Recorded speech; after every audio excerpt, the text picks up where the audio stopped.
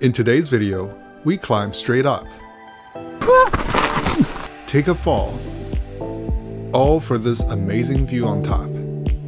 This is a Tungsten Peak trail.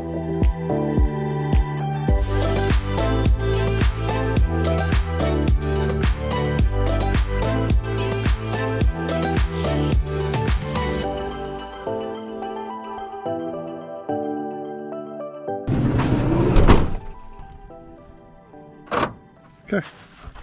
Hi, my name is Peng. I'm a photographer and I am a travel addict.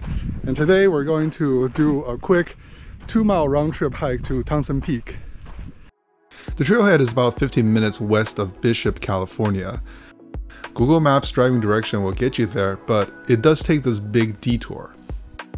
If you switch to satellite view and zoom in, you can see there's this dirt road just off of Sawmill Road. This shortcut road follows the power line and is not mapped by Google. No matter which road you take, the long way or the shortcut, both are fairly easy dirt roads. I did it in my van with only 2-wheel drive. I think any crossover with decent ground clearance can make it. From the parking lot, we saw 2 trails, one on the left with a trail sign and one on the right with no signs at all. I can't be sure, but I think the left-hand trail is a more direct route that follows the dry creek up. If you know, feel free to leave a comment below. But the GPX track I downloaded goes to the right and it looks a lot easier, so that's the route we followed. I'll throw the quick stats for this hike on screen right now. As you can see, it climbs 1,300 feet in 1 mile. So yeah, it pretty much goes straight up and straight down. We're doing this hike on June 18th, 2023. Supposed to get up to 91 degrees down in Bishop. It's already 74, 75 degrees here. No shades on this trail, so definitely bring enough water. It's 0.25 miles. We climbed 300 feet already. I haven't done something in this elevation in a while, so elevation actually is making me more tired than usual. That is a giant ant colony right here in the middle of the trail. From here, the trail briefly goes downhill, and at 0.28 mile, you'll come to a very easy to miss junction.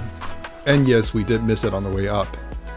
Make sure to turn left here, cross the dry creek, follow the trail marker, and begin a second stretch of steep climb. This stretch is steep and rocky, but fortunately short. Soon, the trail gentles out and begins a more steady climb for the next half a mile.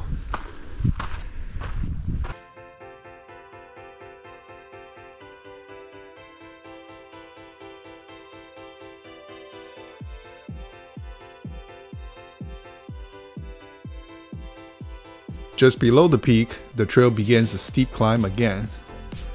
This part is getting steeper.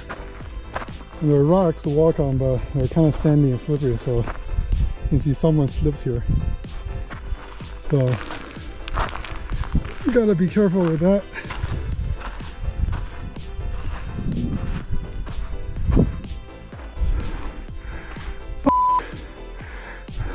That's a false peak. I thought that was a peak. It's not. I think we keep going. But I don't think it's that far because we're probably less than about 0.1 mile away, I think. So not too bad.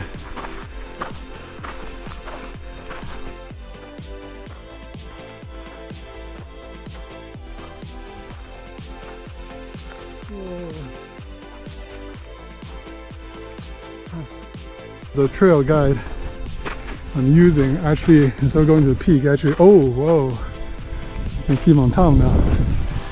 Oh, so what I was saying is, the trail actually goes that way, not to the top of the peak. And I suspect this is the reason why, because that point probably have better view. Oh wow, look at this.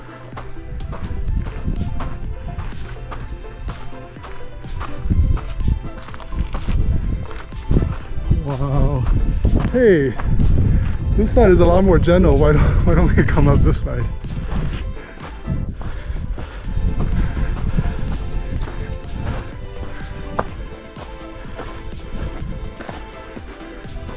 Whoa.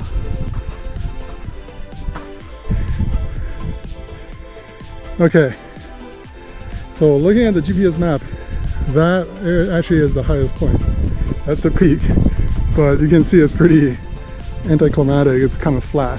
So I think we're gonna hang out here because this dramatic outcrop is nice. Yeah, you can see both sides from here. It's a 360 view here. Oh, nice. Oh, there's a register. Jesus. Oh, really? This little puny peak?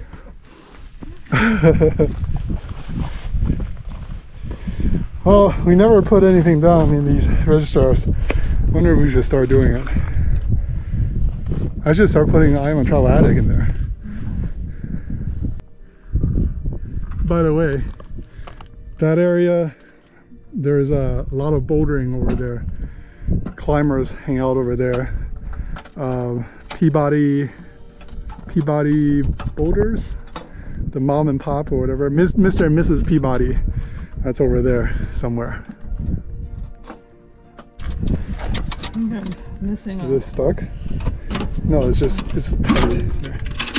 can't believe there's a register.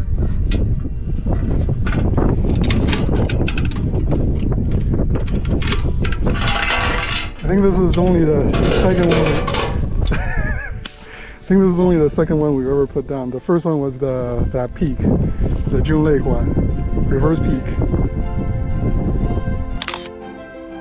There. After we finished filling the register, we had some snacks and enjoyed the view.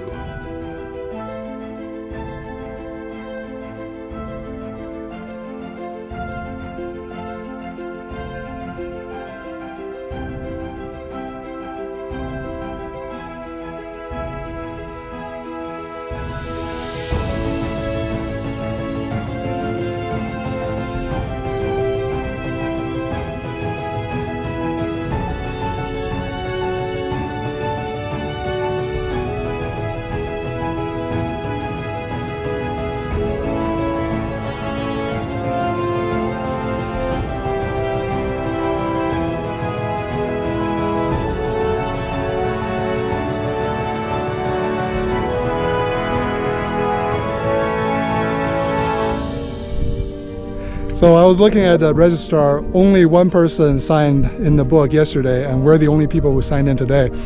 Of course, there could be other people, other hiker who didn't sign in, but so far we're the only people up here, so I don't think this is a very extremely popular trail. But look at the view behind me. It's definitely worth it. It's a 2-mile round trip. Although there are a few steep sections, there's nothing too extremely difficult, so I think I'll definitely come back here again for another hike. Now we're just gonna head down, basically retrace our steps, so I think this is a pretty good place to sign off. If you did enjoy the video, please leave a like. If you want to see more videos like this, consider subscribing, and I will see you next time. Getting hungry. So this part is a little sandy and steep, but it's only this short stretch. It's a point. Okay. The best part about this van is with Volta, we can turn on the air conditioning without being plugged into a campsite. And in my case, at least, the way that I use this van, it's very important because I'm in the middle of nowhere right now. It's over 90 degrees outside, it's over 100 degrees inside, and I just finished a long hike. I'm so happy I have air conditioning right now. Whew. And a cold drink, coconut drink right out of the fridge. This is why I love Volta.